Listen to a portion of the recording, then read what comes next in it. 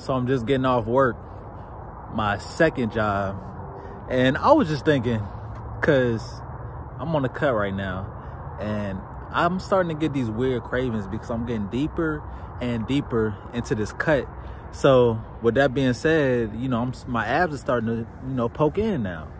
And I understand that, you know, getting off of work and, you know, when you're working 8+ hours a day, you kind of just want to go home and you just want to lay down and go eat something big. And I already have my calories for the day. So if I go home and eat something big after I already hit my macros and calories for the day, I'm just going to mess myself up and I'm going to literally put myself in a caloric surplus. In other words, I'm going to overeat my calories for the day. And it's not a cheat day. It's not my cheat meal day. It's none of that. It's literally just a day where I need to stay keeping that momentum going so I can stay consistent to keep on getting into these cuts, man. Because the first 25 was easy. The first 35 was easy.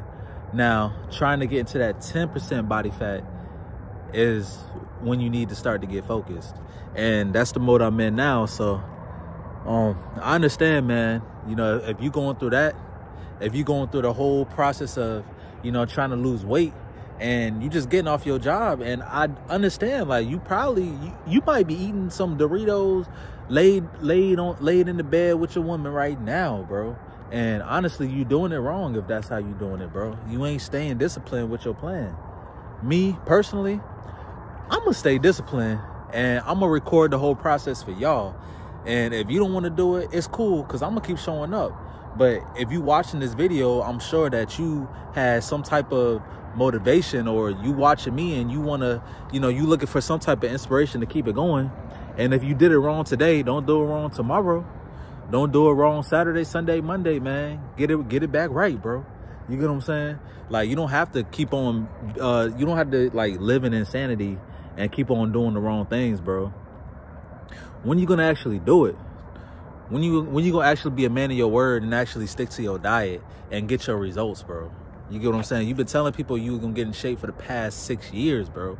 And you still doing the same shit you was doing last month, 3 months ago, last year, 5 years ago. You still doing the same stuff. You still look the same and you haven't made any differences, bro. Get it together, bro.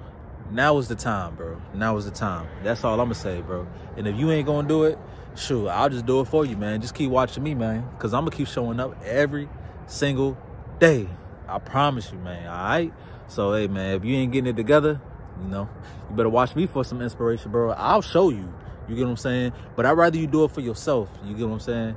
And just keep on pushing through, man. I believe in you. I believe in me.